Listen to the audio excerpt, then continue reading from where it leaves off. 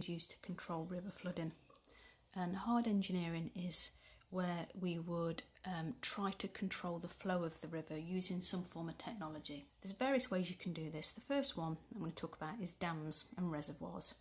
So imagine the river's flowing downhill and there's a significant flood risk further down here.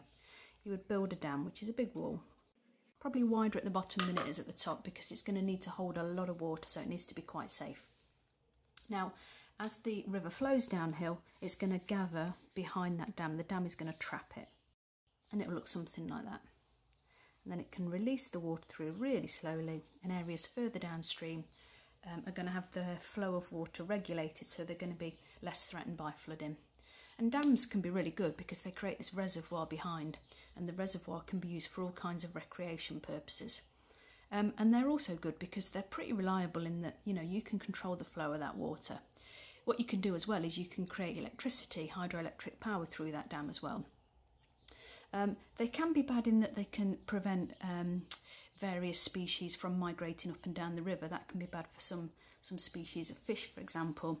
And also dams can build up sediment behind them because it's basically slow flowing or still water there, so they can need a little bit of maintenance as well. Second one is channel straightening. If you've got a very windy river and you've got excessive rainfall, that water is going to take a long time to get down that river, and therefore it's sitting in that area for longer and therefore more likely to flood. If you can straighten that river and get rid of those bends, you can move the water on more quickly. That river will now take the water away much more quickly than it would have done when it was the big windy river.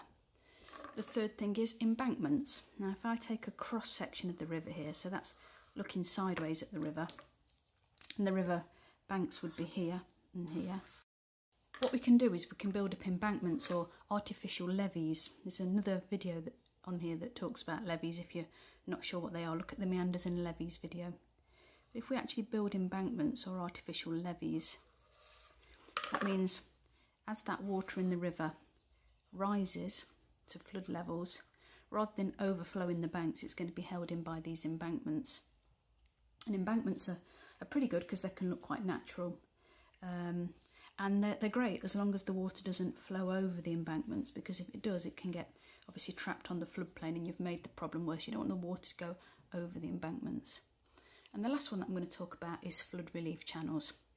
So if you've got a river here and it's in danger of flood, you can put some channels in place so that in times of extreme river levels, those channels will take some of the water away and take it to somewhere else, maybe a big storage area somewhere else. You can have storage pools which are built in some of the newer housing estates that you see, and those storage pools can then fill up and let the river water overflow into them rather than overflow into the surrounding houses.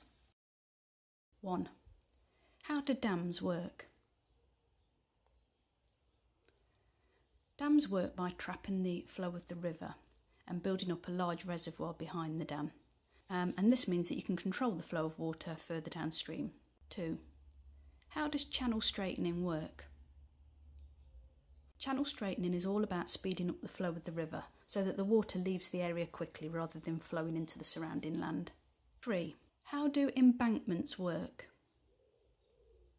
Embankments, or artificial levees, work by preventing overflow, so stopping the river from overflowing. 4. How do flood relief channels work?